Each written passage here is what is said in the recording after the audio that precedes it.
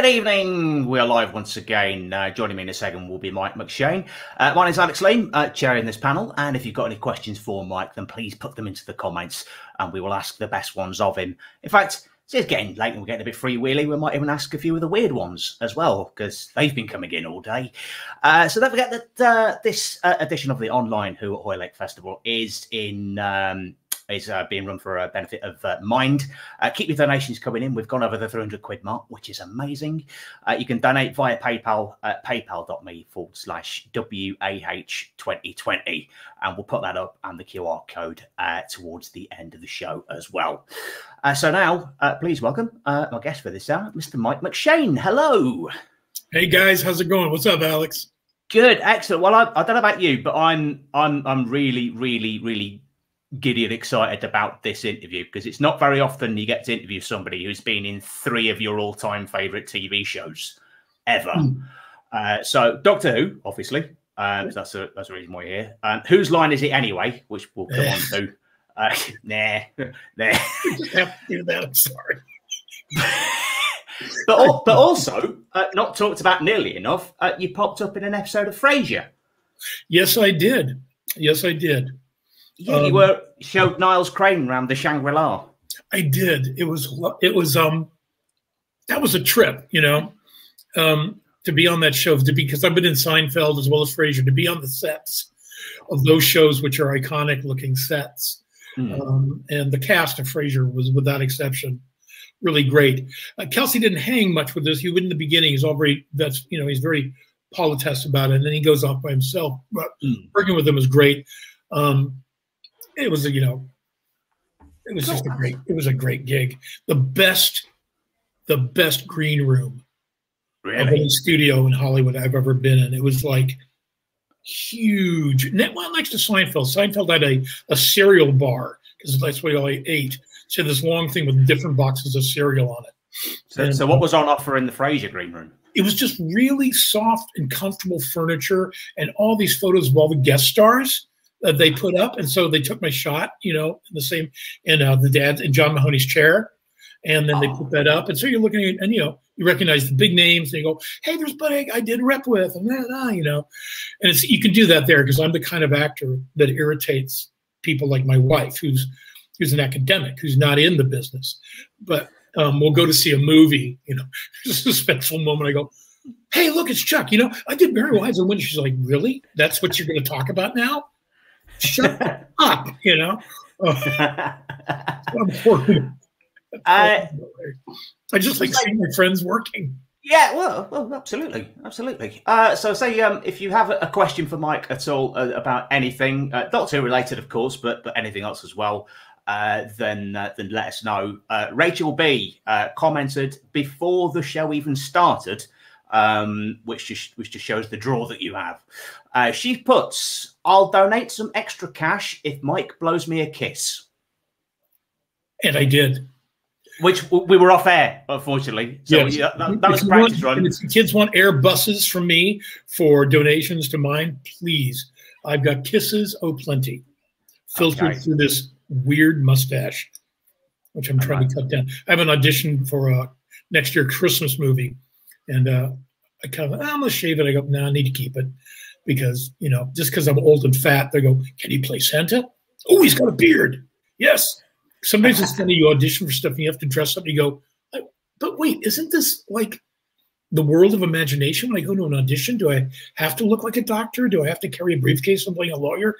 Can you just imagine that? I mean, unless it's a prop I need to do something with. And I'm often always stunned by, you know, no, we need you to look like, so auditioning for Doctor Who must be great, you know. When was the first time you saw Doctor Who? Oh, yeah, so that's literally just come in. Wow. I was gotten out of the Army in 76 or 77. And I was living in Stockton in the Central Valley of California, kind of a hippie. And I lived in a commune. We didn't have a TV. Mm-hmm. And 2 doors down, there was a kid. He was mildly autistic. And he was a huge fan of Doctor Who and Star Trek. And so we would watch those occasionally. And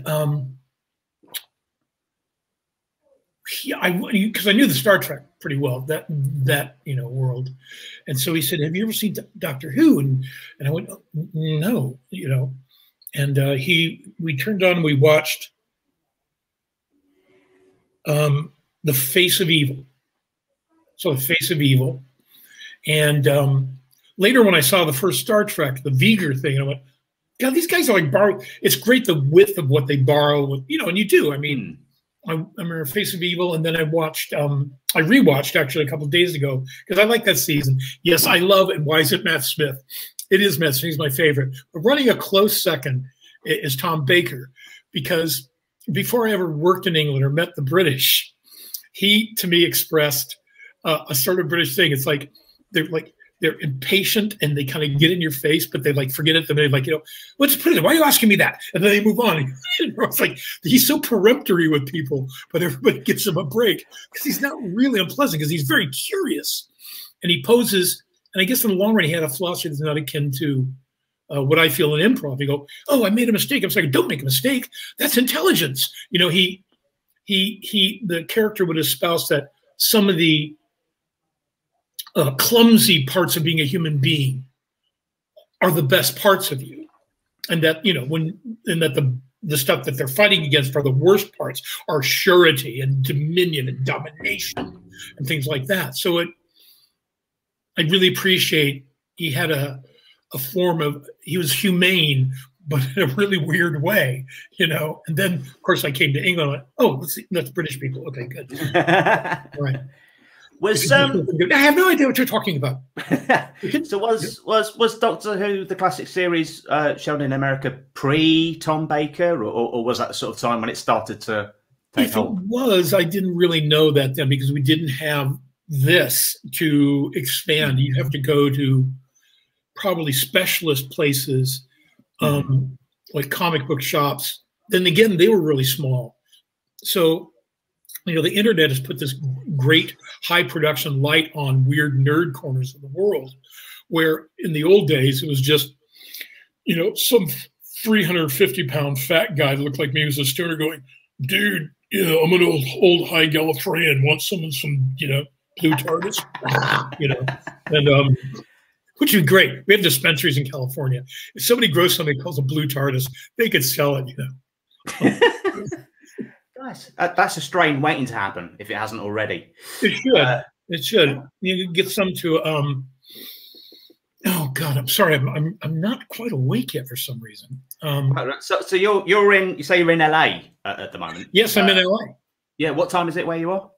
It is 11:19. Cool. 11:19. Have you been in America throughout all of the pandemic and lockdown, or? Yeah, I have. I've been here in LA and stayed and inside. I have my wife has an autoimmune disease, so I have to really mind my P's and Q's about that stuff, and it's kind of rough for that. I like to get out and I get edgy. Yeah. I get, oh gosh, I'm trying to figure out the one doctor I worked with him. Scottish. He's a Scottish fellow. Peter Capaldi. No, not Peter Capaldi. He was the one that when, in the history of the show, the one when they stopped Doctor Who because they said it was too. Sylvester McCoy. Sylvester McCoy. Yes. Yeah, and sorry, this comes from being an old stoner. You're in good company. But it was great because he's an old Scottish hippie, basically. Yes. And I did a tour of Little Shop of Horrors with him, and he was so much fun to be with. I started calling him the Good Time Lord, because he was just a delight and had all these stories and was really warm. And when you're on the road with somebody and everything's good, you're being taken well care of, but you're on the road. You want to be able to get along with them if you're on the road. That was a great cast to be on the road with him. He was just a wealth of information. And then talk to him about, that time when you're in, you have, as an actor, you have no agency once you get into a role in a certain area where you've got to do what they say. It's your job. And if the writing, if they've gotten tired of it, or the budgets drop and people move away from it, or something, and the quality's moved past, and you're coming into these like prestige legacy shows, and you're going, well, why is it work? You know, and then you get the blame, especially if they're the lead. You're like, you suck. It's like, well, maybe you don't suck. Maybe it just, they got tired of it, and it needed to be rebranded, you know, and it needed to come around again. And you know, that's cool. And he was really sanguine about it. I was like, that's really, you know, he didn't, you know, wasn't like a bitter actor. So how does being an improviser help with acting? Does it help? It does help. It does help in the process. In the earlier days, sometimes you might get somebody who's like, well, you know, he's going to change the lines. It's like, no, I don't. Look, I'm a repertory theater actor. That's how I started out. You know, I was in a Shakespeare company with Annette Bening, and when I was younger, and you know, I'm not going to jerk around with that, and I'm not going to jerk around with your script. If you open the door up and ask for suggestions, or if you're cool with it, and we, you know, you got a rapport, then you know you might get some material that you add and tag onto it and build. But I'm not going to drive through and change everything. I worked with an actor who's famous, I'm nameless. He would like change. He would take all your punchlines and because he just was a stand-up, and reshape them so he was funny and you weren't. And after a while, I was like, man, I can't win here, can I? Because he was a star, he could come in and grab that. I've never been in a position to do that. But improv, I'll tell you one thing I like with improv. I improvise sometimes if I have what's called a deadline, where it's like, let's get him, you know, and and you know, after all, you say it 100 times, it doesn't mean anything. You kind of think of a thought in your mind, the statement before, like, these guys are going to eat my wife. Let's get them. And you don't say, these guys are going to eat my wife. So when it comes out of your mouth, the thought is in it. So what you're saying is occupied with a position other than just an attitude. There's a stake or something. And then you can tone it down to it goes, no, that was too big, you know, that kind of thing. Let's see. What was the process of getting the part in Doctor Who? Was it a round of auditions, or were you specifically asked? I was asked. I was very fortunate. I was asked. That blew me away. I was back here in the States, and my agent called up. She said, you know, they'd like you to do a Doctor Who. And I'm like, that's easy. But then I had to go and do some of the homework to know about the Weeping Angels. Yes. And how that had come from a child's game. I was told, you know, where you turn your back to somebody and they walk towards you, and when you turn around and freeze, and you play this game where you turn back. Yeah. And I guess it was the concept of it came from it, because you're dealing speculative fiction. It's a room full of people speculating off of their own wealth of love for all these films. Well, the Robots of Death, which is like based on an Agatha Christie. Yeah. Because you get a murder, the murder happens, and then everybody's like blaming each other. It's like, and when you see that one, they're very Agatha Christie, all with this weird makeup, and they're in outer space where they're going, hey, well, of course you'd say that. What do you mean? Like they're being chatting with each other on a what is like a dirt churning space pod, you know? So how did you, when you were doing the research for the part in Doctor Who, did you know how significant the story was going to be? Because it was Amy and Rory's last. I know. I did not really comprehend that because I'd watched a couple, but the richness of that part of the story wasn't apparent to me. You know, I just, you know, when they said Julius Carroll's a collector of, you know, of objects of the art and strange arcane objects. And because of my size, I'm like, do you want me to? I said, well, how about if they were like Sydney Greenstreet? They went, yeah, that's good. Because I think that's what they were thinking for the Maltese Falcon. So it was just very, you know, the bonhomie sort of, you know, and then deadly at the same time. What I was disappointed in my episode is, in the end, my punishment is I get stuck in a painting. They take me, the Weeping Angels like transmogrify me into a painting of a Chinese slave pottery thing. And they showed me the picture, and I was going to be in it in like a loincloth. And, you know, I wish I would have known about the talons of Wing Chun, because I would just start improvising like, hey guys, sorry about that. I mean, we didn't know. We didn't know. So have you played the bad guy a lot? Was this your first time? As I've gotten older, I start doing a fine line of awful white men. I feel like I should get like a Victorian card. Hello, I'm Mike McShane, purveyor of terrible Caucasians. Which deeply is funny. I find that amusing because I'm adopted. Actually, my mother was Ojibwe, full Ojibwe Indian from Canada, obviously, and the other half of me Scottish. Don't you know? But the fact, that I often play really bad, not bad guy, but dicks, basically. Like in Wayward Pines, I played a real weird jerk. I guess it's maybe the tone of my voice and maybe, but when I was much bigger, it was very comic. And then as I took some weight off, then I'd fall into those roles. But I like playing rogues. I did Falstaff when I was younger and did Henry IV, 1 and 2 and Merry Wives. And I love that character. And so there's always room for that kind of guy who's, as my director said, Falstaff was the perfect anarchist. He knows all law, all order, and religion that he may break all law, order, and religion. And if you apply that template generally, which American actor, male or female, would you think, wow? Well, first to pose this question.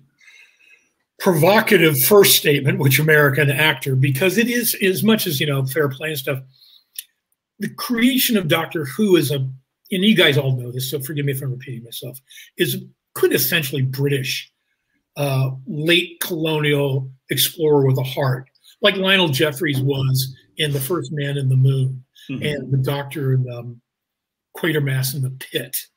They belong to science, they belong to a sort of rationale, but they have an extremely humane core that runs through them. And in the case of The First Man in the Moon, I was in love with that movie when I was a kid. I loved George Pell films, and I loved the guy who played Lionel Jeffries. I adored him. The way he sacrifices himself. And Quatermass in the Pit, he sacrifices himself, and so that has a richness that American science fiction, of course, is like, are these aliens? Let's shoot them. Shoot first, colonize later, ask questions when they act up. Which, so with the best sort of well-meaning, okay, you guys are going to hate me for this. I think in some ways, the softness of Keanu Reeves, because you're going to make him American, and he's familiar with time travel now anyway, as Bill and Ted, but he has a benevolence, a soft American benevolence, like, the door kicking open of the TARDIS and going, yo, dialogues be most excellent to each other. Which might make people lose their minds. But to get a richness of, I think you'd have to get a good John Lithgow. Yes, good shout. Good shout. I always thought that Doc Brown in Back to the Future couldn't have happened without Doctor Who. There's something very erratic and doctory about that character. So yes. I forget the guy's name. The actor that played him. And so it's a female American. You know what? I'd actually like to see Annette Bening do Doctor Who. Annette Bening is, I've known her since I was in my 20s, and she got huge and but she's a pragmatic, good-hearted person, but it's like low on the bullshit. She's not a real lovey that way. And she never was like that, even in the beginning when we started out. But she's got a decency to her. If you see The American President, where she plays that with Michael Douglas, she has a real decent core and a morality that stands from like, let's do the decent thing, And so I think she would be a really great Doctor Who. Thank you, Erica, for looking up. It was Christopher Lloyd, who I couldn't remember. Lloyd, yes, who played Doc Brown. Where we're going, we won't need. Yeah, I always thought Bryan Cranston as well from Breaking Bad. I thought that there's a certain there's a range of going from very, very nice and sweet to very, very sinister, which I think could suit the Doctor. Yeah, no, that's a good point. I think he could, and in a way, he's very American, whereas John Lithgow has the East Coast Yankee factor, which kind of gives you that a little bit of the British tone to him. Hence his success in the UK, playing more of the ultimate Churchill and all that. Yeah, but that's a good one. And Cranston's a really good actor and a really nice man. So keep your questions coming in for Mike. If you are putting a question in on Facebook, for some reason it's not showing up your name. So if you include your name in the text as well. Robert Downey Jr. Yeah, there's wit. Yeah, you got wit in that. Yeah, it's just showing up as a Facebook user. So a bit about Whose Line Is It Anyway? Which you want to come to. Yes. So how did that come about? What were you doing at the time? I was me and Greg Proops and a guy named Brian Lohman, Reed Roman, Sandy Althouse, and Kathy Arcola were in an improv group called Fault Line. And it was, I was always very, I suffered from that Midwestern thing of I wanted to be an actor, but, the Midwestern was like, well, that's not a job for a real human being. Dressing up and making fun and torturing your people, grow up, be a mechanic. And so I got out of the Army. I was knocking around, and I got involved in that. And so I moved to San Francisco, went to college with Proops, and he was in an improv group, and I sat in once, and it didn't hook me. It didn't hook me at all. I had a good time, but it didn't. It was just like skitty. I was playing the skits, and and at that time we realized the book Impro had come out. So the British sort of point of view that Keith Johnstone was intriguing us because it was slightly theatrical, more narrative, and so once I was knocking around doing odd jobs, doing theater here and there, and Greg called me up. He's like, "Dude, we're going to start an improv group in San Francisco out of the college, away from the college." And he goes, "You want to be in it?" I'm like, I don't know. And I was like, oh, that's, we're not going to make any money. It's a lot of time. And I'd rather try to find a job, during the evening doing theater, theater. And then working, I worked in a warehouse. And he did this Proofs thing where he does this, "Hey, man, it's like being in a band, And I was like, okay, I'm in. And so we ended up finding a basement club. We were looking out for different clubs to get to that were cheap and would let us go in there and not, take everything from us if we made any money. And this guy struck a deal with us before, literally, we pulled up in cars and we're waiting to go into the club, and he hadn't showed up yet. And an ambulance pulls up to this club, and these guys come out and they carry somebody out in a bag, kind of. And it was somebody who passed out in the club from a drug overdose, and they didn't find him until the cleaners got in the morning. And it was like in the producers, we all looked at it, "That's our Hitler. That's our space." So we said, okay. And the guy gave us an okay deal. And there was already an improv group in there on like Wednesdays and Saturdays. And so we took like Friday and Sunday or something. And there was a little competition, but they were old school. They were like the Robin Williams suspenders, like, oh, the magic of improv, And we loved Robin. He was a hero in San Francisco. But how do we make ourselves different? So we were like Madness. We had suits, ties. I had hair then, and so it was primed up, and we came on, and we did sketch and improv, and so it became popular. Somebody became very popular. We had a very talented cast of people in the group, very, very creative. And Dan Patterson, who's the producer, Whose Line, was going around the major improv cities. San Francisco is one. And he picked me and Greg, and he told me I got on Whose Line this way. He asked me to go in. They said, do Star Wars.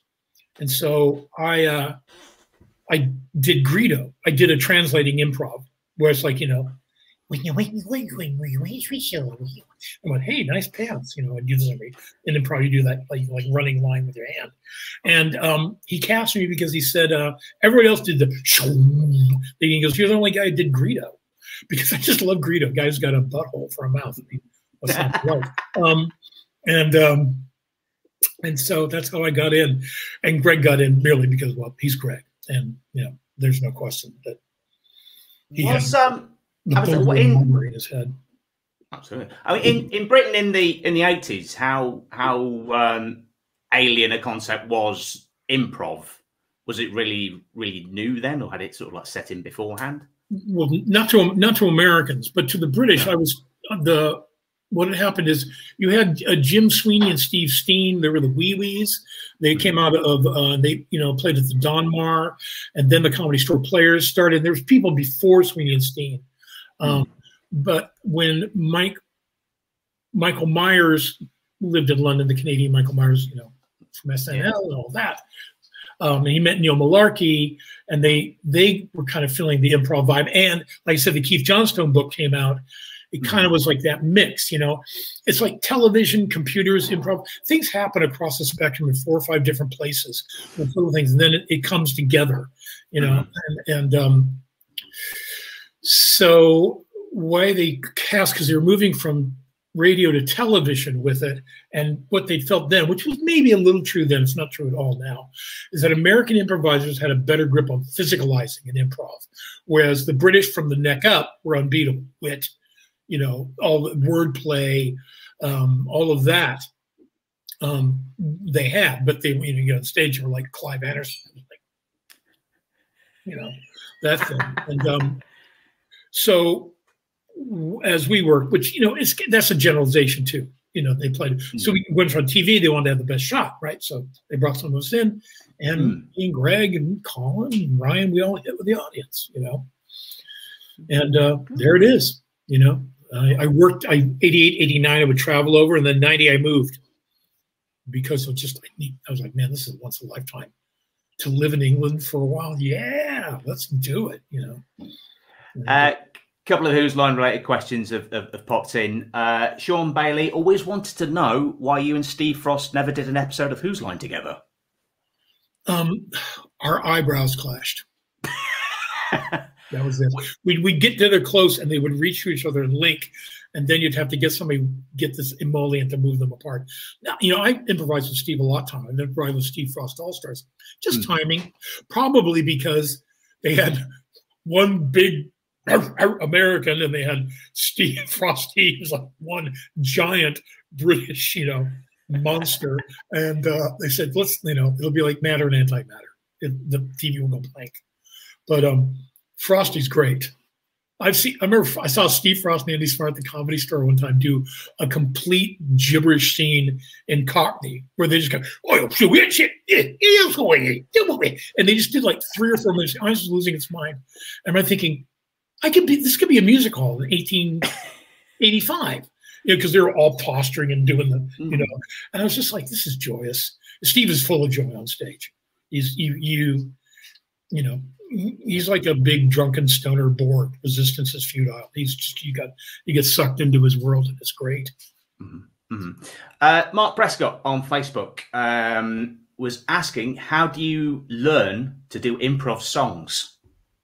Which is something that's intrigued me as well, because sort of the music games, I'm thinking, how the hell?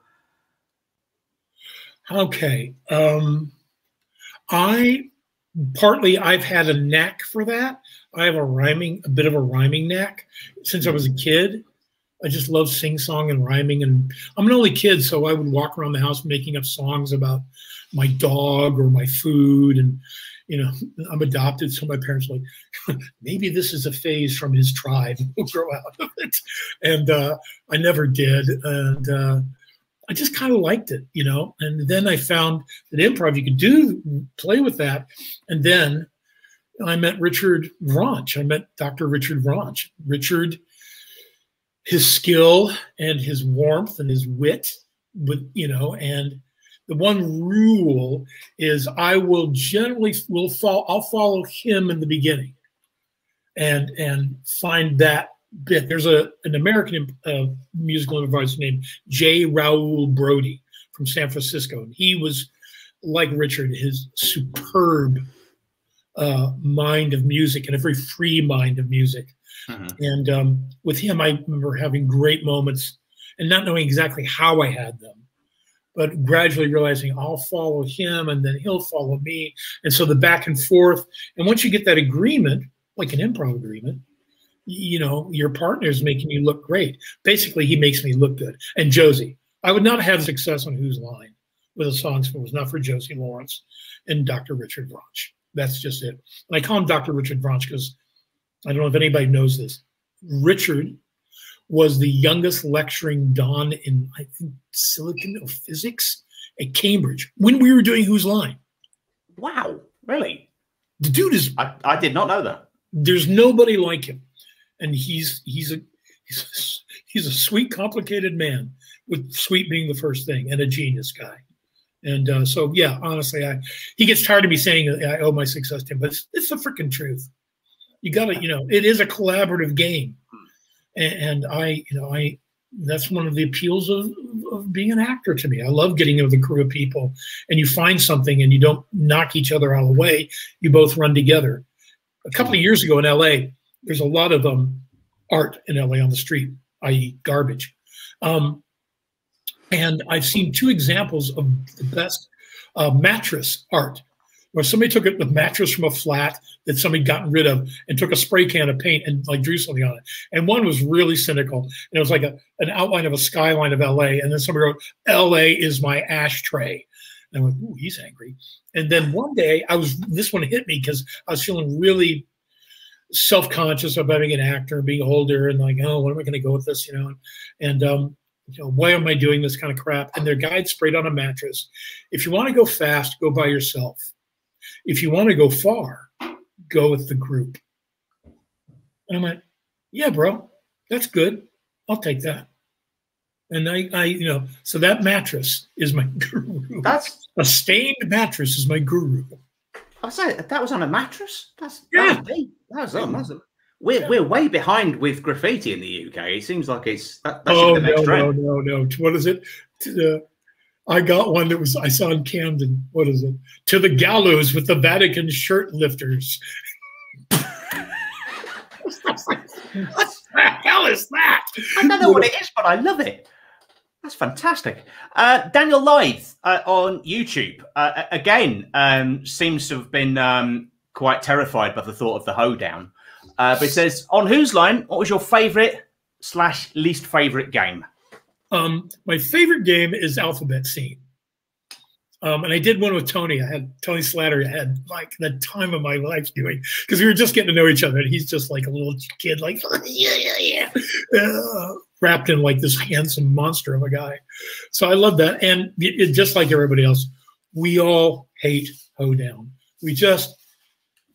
Well, it's about the hoedown that. And we have to like bum, bum, bum, bum. It's just it just.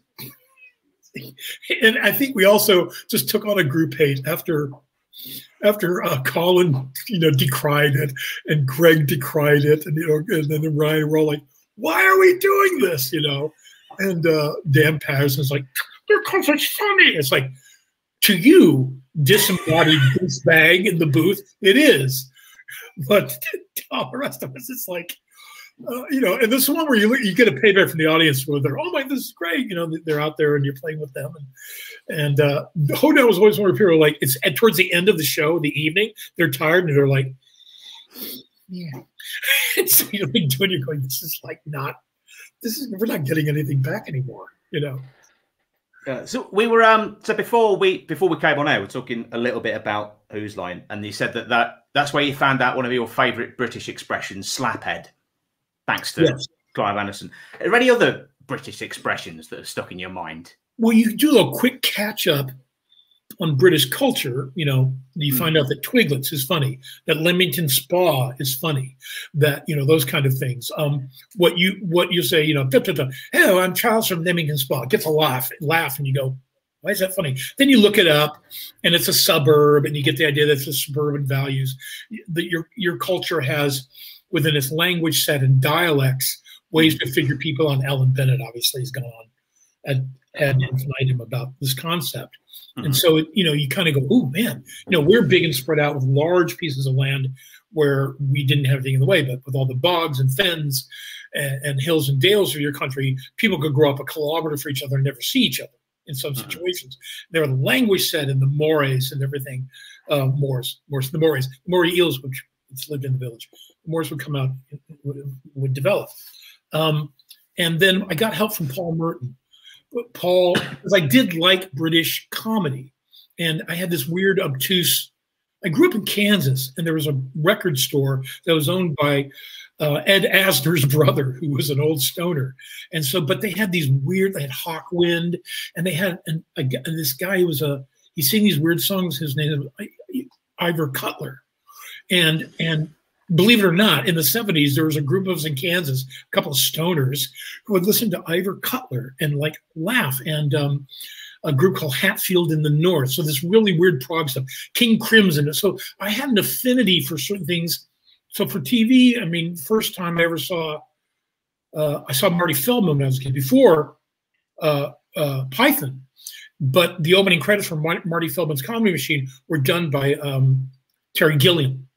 And so the cutout, that stuff was, and then his attitude, and Marty Feldman was a genius that way. And the sort of like silent film comedy, but, I remember being a kid watching how kings created their kingdoms, and they did it like a natural history. And so there was a woman sitting dressed as a lady with a big, medieval hat on, sitting like a bird. And Marty Feldman comes out of the crown, like, tipped over his eye, and a big cloak, walking around like a bird. He sees her. And I was just like, what the hell is this? It was like, I've never seen anything like that. And so on top of that, like I said, Paul said, oh, well, you don't know about Tony Hancock. You don't know about this. And it wasn't like, he's not, that's great. Again, Paul's like, he's a genius mind, but very inclusive soul. Oh, you don't know this. And he gets excited, and he wants to show you Little Titch, and he wants to show you Music Hall, and, and he wants to give this to you. And the guy is full of gifts. That reserve he has, which he uses, is actually, he hides a great, sweet kid, And so all you got to do is like, just say, who are the Huggets? And he goes, oh, the Huggets. And he'll go off on, this early movie series with actors, because I was a big fan of The Christmas Carol with Alistair Sims when I was a child. Mm-hmm. And then the people who played the Huggets are in that as different characters. So you connect all these things, and you realize how small and brilliant, post-war film was and pre-war film was in England. And then further on down the line with Paul, he did his history of silent film, which made a case for America only developed the silent film in Hollywood because of the war, that the materials and resources and attention in Europe was taken up. And that's real. A lot of American silent film has turned, oh, no. I go, dude, come on. If you read, Guns, Germs, and Steel by Jared Diamond, a lot of history is developed on, like, if attention goes over here one way, then something else happens here. It's just, it's a balance. So, yeah, I got a lot of. So a question just come in from Mark P. Who's your favorite actor, and did you ever get to work with them? You mean generally? Yeah, generally. And anyone that you're a fan of that you got to work with? I've worked with Bryan Cranston, but that was on a sitcom. Oh, what sitcom? It was a sitcom I did called Brotherly Love with Joey Lawrence and his two brothers.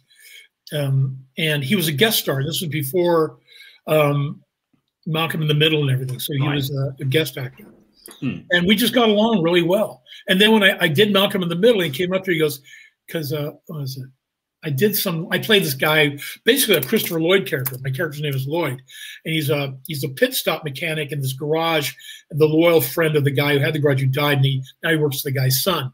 And he, like, a pit stop crew, and during an accident, a tire flew out and hit him in the head. And so he's kind of not all there, And so I had this sort of, like, he even did a Christopher Lloyd voice, kind of wow. And I had this exchange of, like, where I think I like something and it's actually a food. It's like a philosophical statement. I can't remember the punchline. It's like, actually, oh no, it's a grocery cereal. It's a cereal, and he loved that line, and he said it back to me. You remembered that? And yeah, he's like, oh, I'd love to get in. And then watching Breaking Bad, I was like, dude, if you're an older character actor guy, because that, without any disrespect to him, I don't think you would take it. Being a character actor is great. You get more width, and you don't have to carry the movie.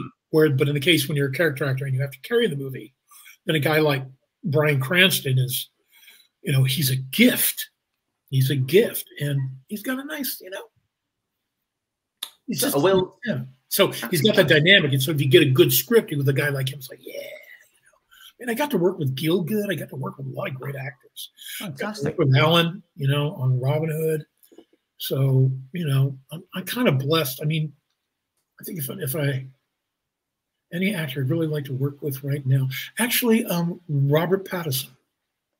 Right. What's appealing about Robert Pattinson to you? Because he's such a wonderful film actor, and he's got a, you know, this thing concentrates on so much of this on the screen and changes it, you know, and he's got a nice open hollow stillness.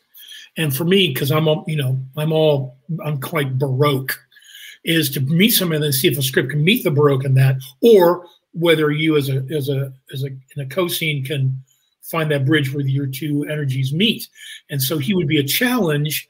But I've read what he's talking about, just like his head about being an actor, you know.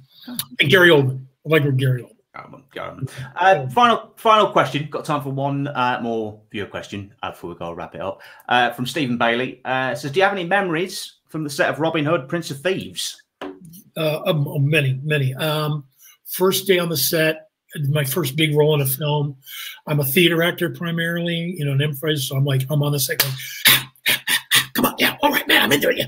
And by 3 p.m., I was like, I was out of it. I was getting here at 5 a.m. And Morgan Freeman and Alan Rickman saw that. They went, come here. And Morgan Freeman goes, when you go back home tonight, get a book that has nothing to do with this show. Okay? Sit, you know, and just read the book. He goes, because I was like, but he goes, you've got the job. You've got the job. And you can even do it badly and they won't fire you because I've already spent the money. Because you'd have to be really terrible for them to fire you. Because that's the great thing about film. You're already too far in on the first day. They can't get rid of you. I was like, well, what? It's great attitude about it. And also that him and Alan both, and you know, everybody was great, but those guys kind of took care of me. I'd go in the makeup trailer and Alan would be sitting going, so Michael, what part of England are you from today? Because my dialect, I'm like, all right, you know what? Fuck you, man. He was like, just giving me shit. And during one scene with like the chase where we're like running through the warren of the doors. He went to the director, he goes, can we do one of these? Like he opens the door and there's nobody there. He opens, and I go and I open the door, there's nobody there. And then we open it at once and we're both there. We go, ah! And then they close it. And the Kevin Reynolds goes, no. And he goes, oh, come on. Because he just wants to be stupid. You know, he's just, man, plays these great villains and just like goes, oh, you know. And then they said, we had this scene between you and Azim, and it's not really working. You're an improviser. Will you guys improvise a scene? I'm like, and he goes, no, that'd be a great idea. Yes, let's improvise a scene. And we did. We improvised a scene, and he was really great. He was a lot of fun. Last one.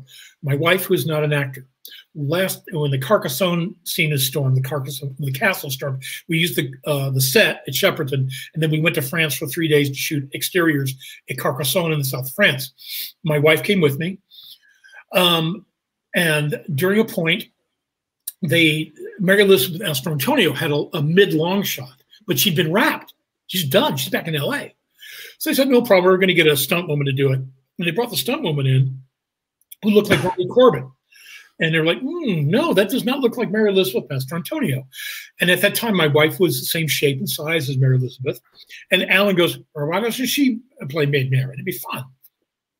And so they dolled my wife up in the wig and the outfit, and she got to do scenes. And she had to be like, you know, the Cheryl Nottingham's dragging Maid Mary in. And they dubbed Mary Elizabeth going, Robin, help. And it cuts to a shot of that happening and cuts back to the reaction.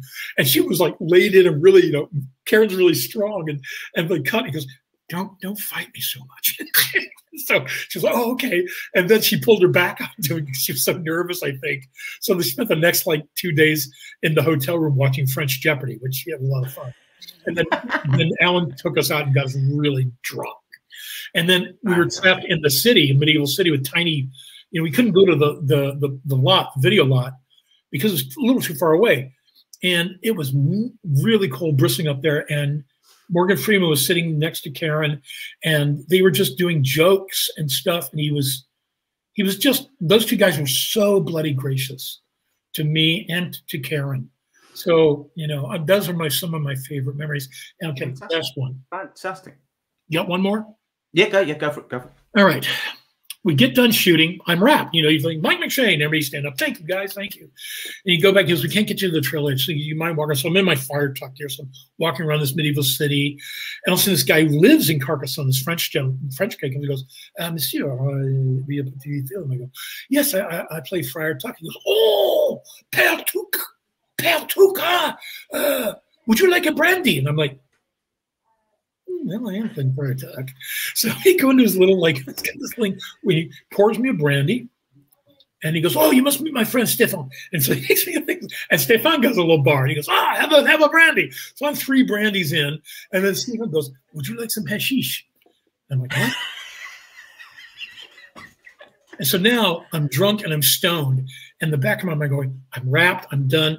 But in film, you never know. All of a sudden, it's like, hey, Mike, we need you for, and you know, they wrote a speech. And you're like, all the time, like, oh, please, God, no, please don't call me in. I'll die. It's like, I don't work on high. And I was like, oh my God. So now I'm paranoid and slightly drunk. And I was like, okay, nobody's talking. And then they said, would you like show you around? Like, yeah. And these guys walked in, they grew up there. And they would talk, and they go, we would play as you know, cowboys and Indians. We played crusaders and Moors on the parapets with these little wooden swords. And I'm like, this is beautiful. I mean, this is fantastic. It gives me, you know, I've been so lucky to get into corners. And so those are my fondest memories. Fantastic. Well, this has gone far too quickly. We've unfortunately reached the end of the time. Well, this has gone on far too long. Please. No, thank you so much for joining us. Mike will be back with us slightly later on tonight. He's our special guest on Improv Provocateur at 9 p.m. I've got to roll credits and then leg it because my next show is straight next after this. So please donate, guys. Please. Yes, donate. That is the link right there at the bottom. The QR code is in the credits. Up next, awkward question time with me and special guests Robin Ince and Toby Haydock. Mike, man. I shall see you later for Improv Provocateur. Thanks again. Thanks for joining us. Take care. Bye-bye.